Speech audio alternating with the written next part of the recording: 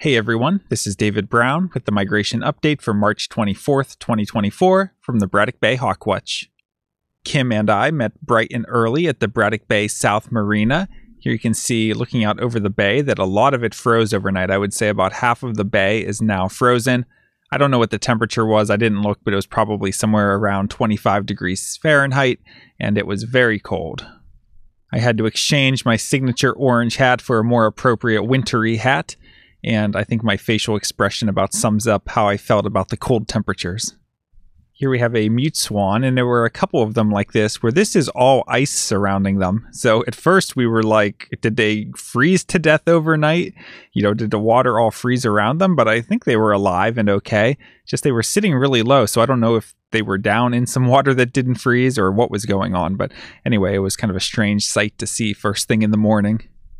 While scanning through the gull flock, this one stood out to me, and often when we're looking at gulls and trying to pick out the unusual ones, we're either looking at the color of the back here, it's the shade of the gray, and we're looking at the wingtips. Now some people look all the way at the back of the bird and they might get confused and think that you're seeing the tail, but actually these things that you're seeing here that are normally dark, so like here on these gulls, those are the wingtips. They're the outermost primaries, and the tail actually sits underneath them and it's hidden most of the time.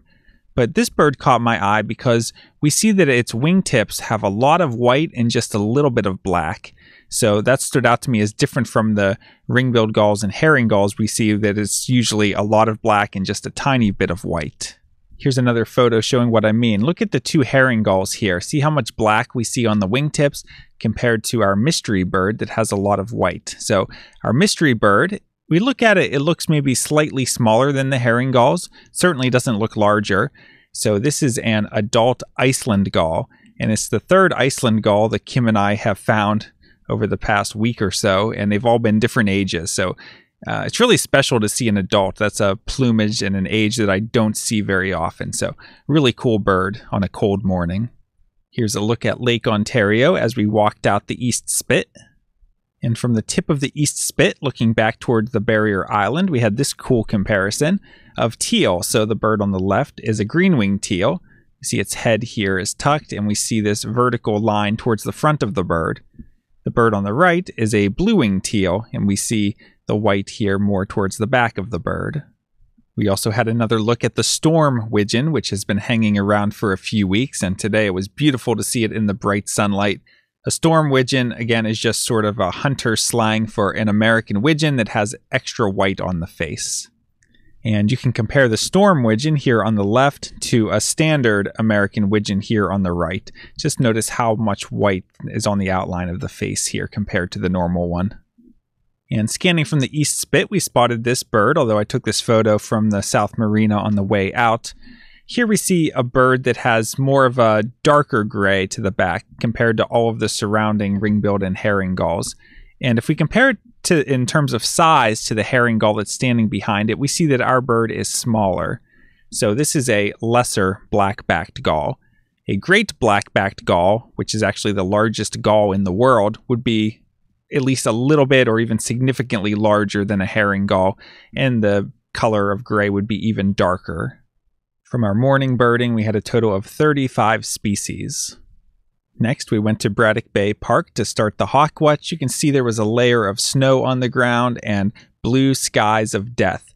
We don't like completely blue skies for hawk watching because it makes it difficult to spot birds that are high against the sky. It was a very cold day. It never really got above freezing. I think maybe 32 was the high today, maybe only 31. And the winds were out of the north at a light to moderate speed. It was a little bit stronger in the morning and then weakened as the day went on, but it felt pretty chilly overall, but we enjoyed having the sunshine to warm us up. Throughout the day, some of the snow melted from the ground, and there was a little bit of cirrus cloud layer that started to move in as we got into the afternoon. Here's a funny looking bird that's actually a kind of woodpecker. So we see a fairly long bill. We see some red on the back of the neck, a little bit of a black bib and then black spotting underneath. And we see yellow here in the tail feathers. This is a northern flicker. And we see that it has a black mustache here on the face. So that lets us know that it is a male northern flicker. And our northern flickers here in the eastern United States are the yellow shafted variety. So you see a lot of yellow here on the underwing. And if you look at the shafts of the feathers here, you see they're yellow. Out west, they have the red shafted flickers. Here we have some ducks that are pretty drab overall, but let's take a look at where the white is. We see white patches here in the secondaries, and that's a good field mark to use for gadwall.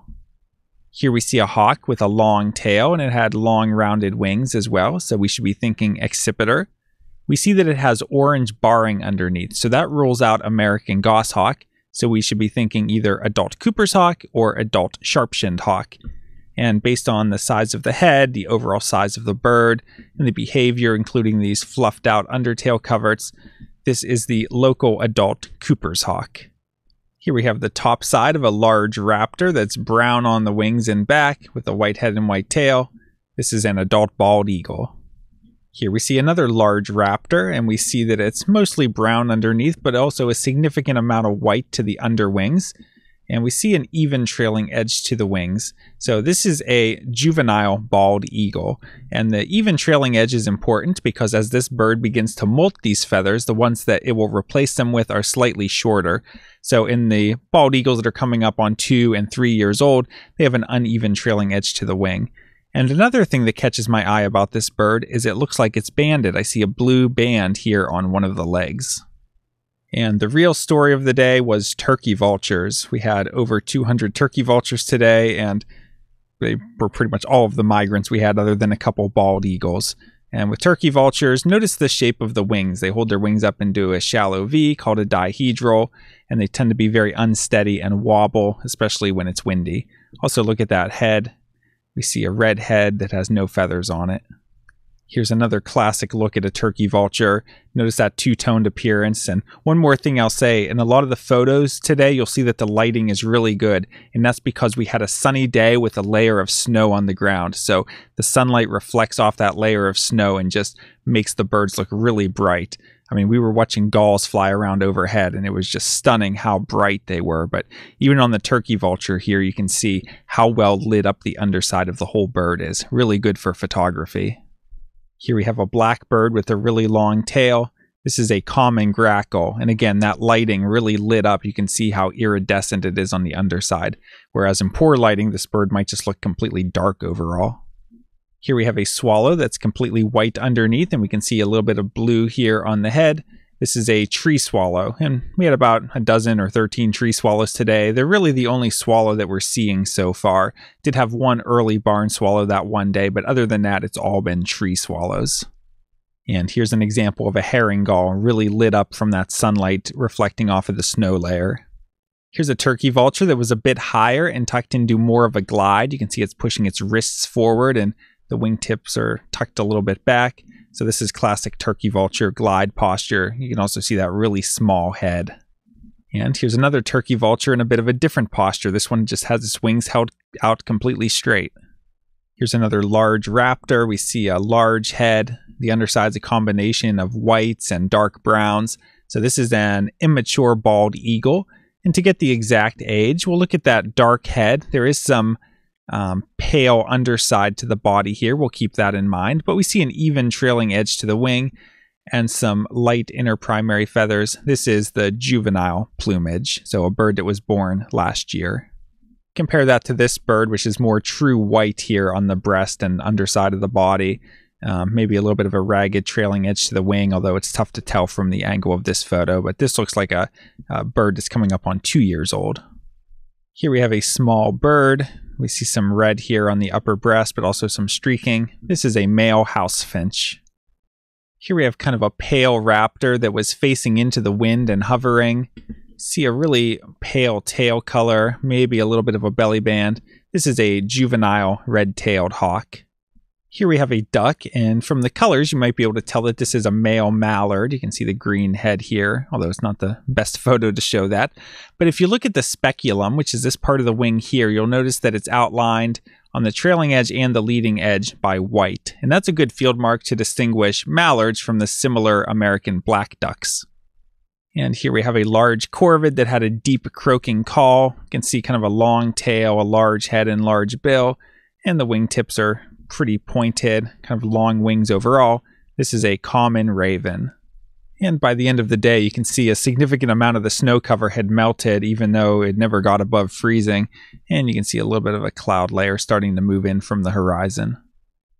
Taking a look at the eBird checklist from the Hawkwatch, today we had 47 species. And I didn't have any new species for the season from the Hawkwatch, but I did go out in the evening with some friends and picked up eastern screech owl. Taking a look at the hawk count report for our migrant raptor totals, today we had 203 turkey vultures and 4 bald eagles for a total of 207 migrating raptors. That brings the March total to 2,170 and the season total to 2,328. Taking a look at the forecast for tomorrow, they're calling for a mix of sun and clouds, much warmer with a high in the mid-50s. Winds are east-southeast at 10 to 20 miles per hour, so it's a bit of a strange wind direction for us. There is that southerly component to it, so people get excited, especially with the temperatures being warmer. But with the direction that birds are migrating as they cross Braddock Bay, that's a bit of a headwind. So that means that we sometimes don't get the big numbers on those days because the birds are having to fight into that wind. So sometimes they go kind of low and slow. So sometimes it means we end up with better looks at the birds. And I will also say that the Hamburg Hawkwatch had over 1,000 turkey vultures today.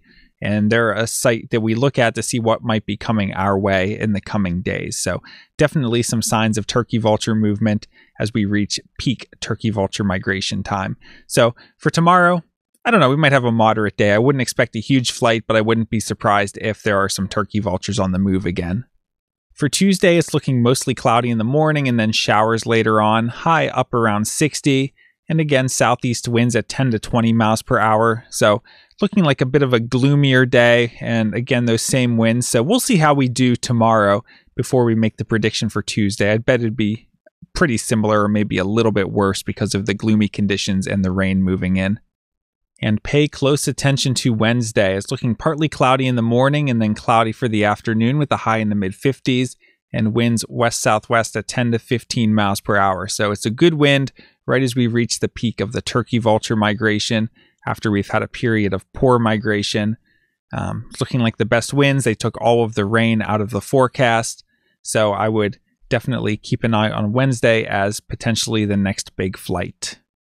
All right, well, hopefully today was the end of the very cold weather, although it's been kind of nice to have some ice on the bay. There's been good gull numbers and good duck variety around, so that's been fun, but freezing our fingertips off has not been fun. So looking forward to the temperatures getting back into the 50s the next few days, and we'll hope that we'll get some increasing raptor migration as well. So I hope to see you soon at the Braddock Bay Hawk Watch.